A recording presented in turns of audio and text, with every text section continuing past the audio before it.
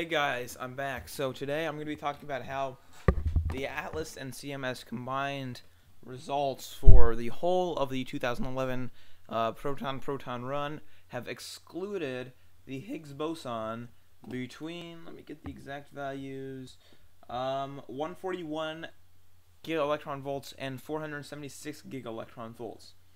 That means that from 141 to 476, there is a 95% confidence level that the Higgs boson does not exist at those masses, meaning that the boson is somewhere in here. If we enlarge this graph, we can see that between here and here, this has been excluded by all the LHC, all this orange. At the end of the match range, we have a bit of part this isn't, but indirect measurements favor here, so we're going to Atlas and CMS both, because these are combined results from Atlas and CMS, are going to be looking at the lower end of the range. The LEP excluded it right here, Tevatron excluded it here and here, so really this is all we have left to work with. So it's excluded between, like I said, before 141 and 141 and 467. Let's see if I can remember that. 76. Okay. Anyway. The reason you know is because, one, they say it, and two, whenever this dotted line dips below this solid line on one here, that means that the Higgs has 95% confidence level, doesn't exist at that mass.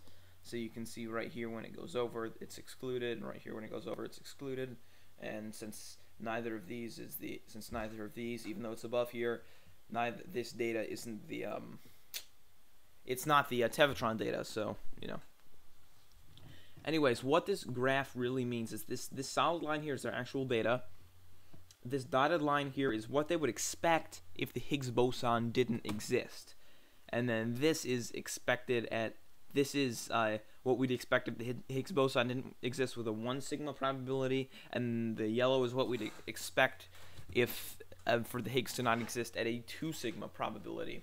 So, as we can see, the only time it gets over the Higgs not existing at 2 sigma, meaning there's like a 3 sigma, the Higgs doesn't exist or something like that, I don't know, is right here. So this is somewhere they're going to look at very closely. This is the spike that LEP and Tevatron have seen before, and it's a bit over here as well. So obviously we're going to be focusing on this mass range, but like I said, the main thing has been ruled out for this whole mass range deal. It's gone. So we're going to focus on this right here. So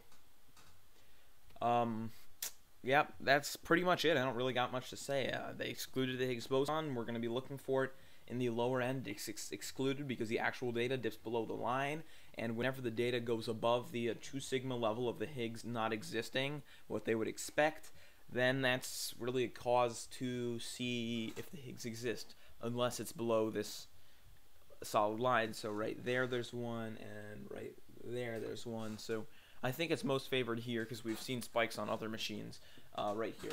So thanks for watching, and bye. Ugh.